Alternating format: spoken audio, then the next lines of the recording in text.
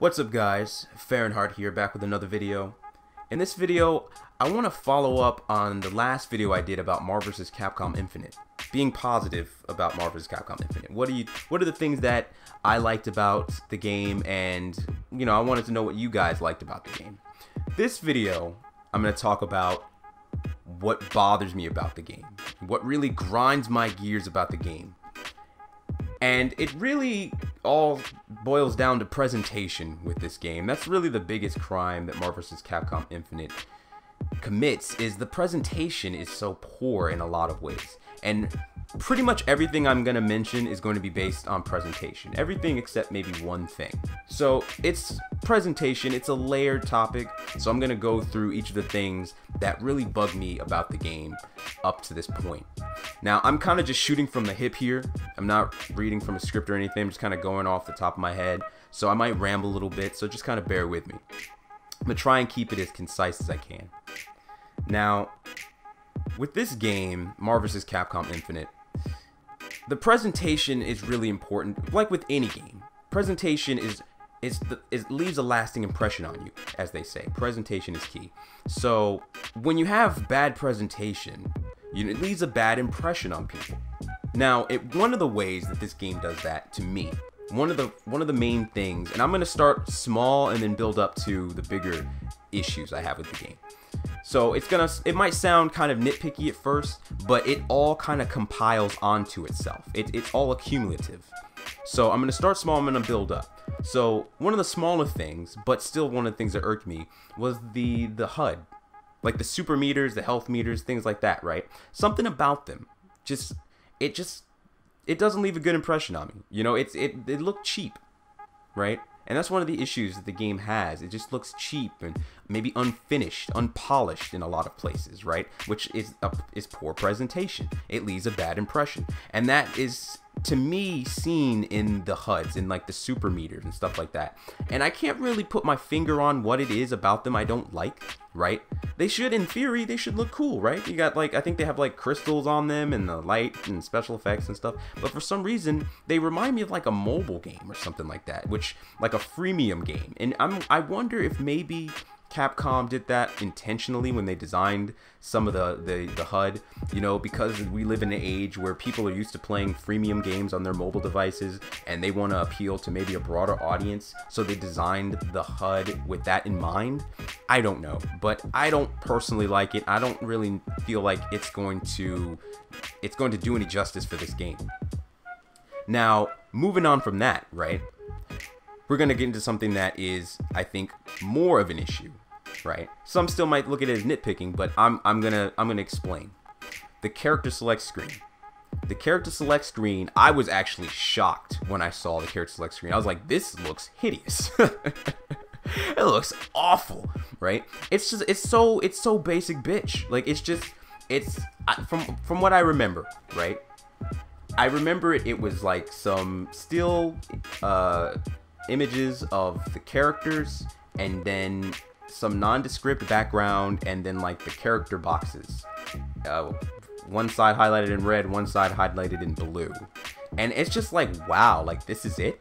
Now, if you go back and you look at, you could go back and look at any other fighting game. I've seen some obscure anime fighting games that nobody even knows about, probably, that have cooler character select screens and better presentation than this game does. There was this game I played a demo of called Blade Arcus. I don't even know, half you guys might not even know what that is, but I remember looking at it, I'm like, actually this looks pretty cool. I have the character select screen and everything, the music. I'm like, okay, right? But then you can even go back if you want to keep it in the same with the same license, keeping it with the same license. Look at Marvel vs. Capcom 3, right? One of the things that I really liked about that game in terms of its presentation was the character select screen. It was like if I remember correctly, like a comic book. It's almost like an open comic book, and it had like the art cards representing the characters. That was perfect because the concept of a comic book in a game where you have Marvel characters in it, that's awesome. And it was well executed. That's a very cool idea, very inspired, right? What happened to that? Where is that kind of inspiration, that kind of art design? I think one of the biggest issues people have had with the game is the presentation of the characters themselves, right? How the characters look. especially with this game trying to play off on a more cinematic thing. You know, we've got a whole lot of cinematic stuff going on in fighting games these days. You know, they want to really push the cinematic aspect, like the story mode and stuff. But the problem is, unlike a game like, say, Injustice 2, right, where the character models look immaculate, and therefore they look great in cinematic situations, this game does not, because the character models look kind of poor, right? It's just another aspect of the poor quality, the poor presentation. See, the thing for me with this game and the characters is Marvel vs. Capcom Infinite is the most recent game in which these characters are being represented. So in theory, they should look better in this game than they have in any game that came prior to it, right? But then let's look at Chun-Li in Marvel vs. Capcom Infinite. Now look at Chun-Li from Street Fighter V. One of them looks better than the other. It doesn't matter which version of Chun-Li from Marvel vs. Capcom Infinite you compare it against. It doesn't make a difference. Let's look at Dante or Morgan from Marvel vs. Capcom Infinite. Then look at Dante and Morgan from Marvel vs. Capcom 3. Right? Even if we use the promotional art, that still represents the in-game graphics pretty closely. Now, one of these games looks like a newer game than the other, and it's not the one that it should be. It literally looks like, as I looked at the character art, it looks like with Marvel vs. Capcom Infinite, they literally took Marvel vs. Capcom 3 and they just drained all of the art direction and polish from it and said, here you go, Marvel vs. Capcom Infinite. It's like, what the hell? It looks like definitively worse in this game. I was like, wow. I was off-put by it. It's like, they don't look nearly as cool. Now, again, we're going to move on to the next thing, right? We're going to move on to the next thing because it can, like I said, it all compiles on itself, right? Now, I'm going to talk about the character roster, which is another thing a lot of people have had issues with, understandably. Now, the roster, especially on the Capcom side, is really leaving a lot to be desired. It is basically just Marvel vs. Capcom 3's roster, but less.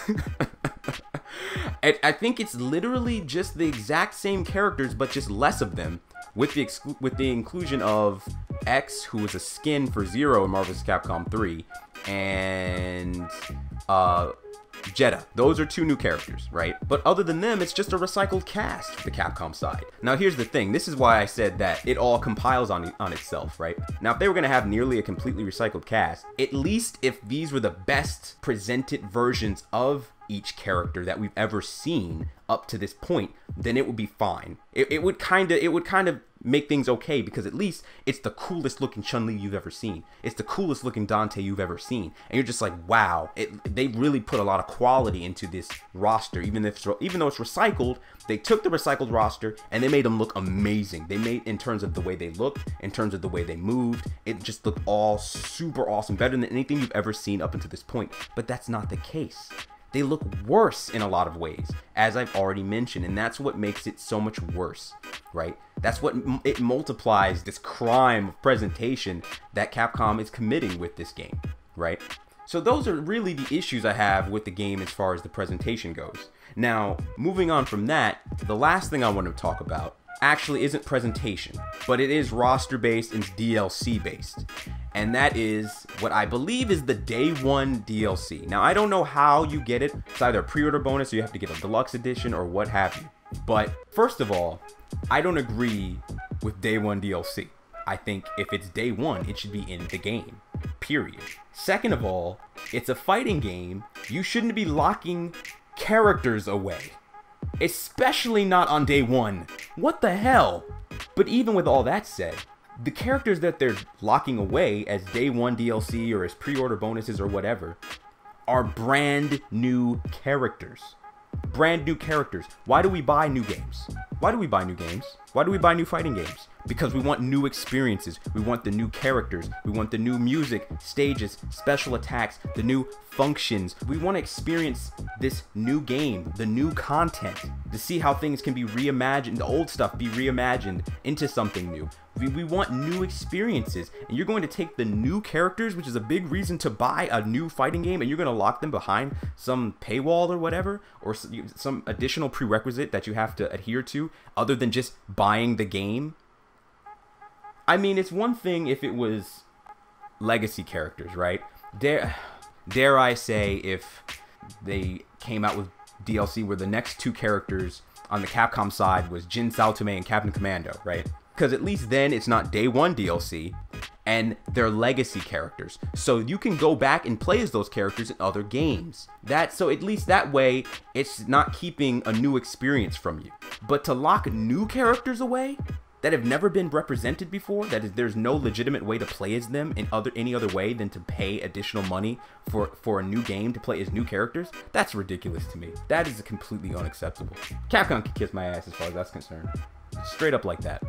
Straight up like that. Nah. That's egregious. I mean, yeah. So, really what it all comes down to, as I mentioned before, it's presentation. That last thing I mentioned is more business model, but for the most part, other than that, it's really all presentation. And that's the biggest crime that Capcom commits, is their lack of presentation. It's poor. It's very poor, and it makes the game look bad. And on top of that, they've got these ugly DLC practices that they've already got going right out the gate. So that's my problem with this game. Like I said, I might have rambled a bit there. You know, I guess I was going off the cusp, just off the top of my head with some of the things in my mind, like that just bothered me about this game, and I've been holding back. I haven't been talking about it at all, but I wanted to go ahead and just put a video together, just talking about, you know, what it is about the game that bugs me, that really, just as a Capcom fan or someone who's grown up with Capcom, who's just frustrated with the things they've been doing lately, what I see and what's bothering me with this game that keeps me from buying it, objectively and subjectively. So that's my take on it, guys. What do you guys think? Like, what bothers you with this game? You know, we were positive before. We tried to be positive before. What now? This is the other end of it. What grinds your gears with this game? Let me know in the comment section. I'm gonna see you guys in the next video, man. This is Fahrenheit signing out.